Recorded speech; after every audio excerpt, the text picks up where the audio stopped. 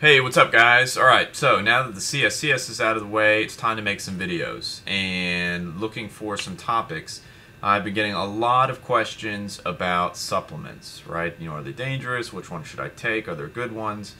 And so it's something I've been going back and forth about whether I want to do some videos on those or not. Would like some input from you as to whether that would be helpful, maybe what kind of questions you're looking for. Some concerns I have. Number one, obviously, they are supplements. Not requirements. So it's very important to me that message gets across. But number two, I know that a lot of people just have questions about them, and I've certainly taken some supplements. Some I've found helpful, others have been a waste of money, so I can share that with you.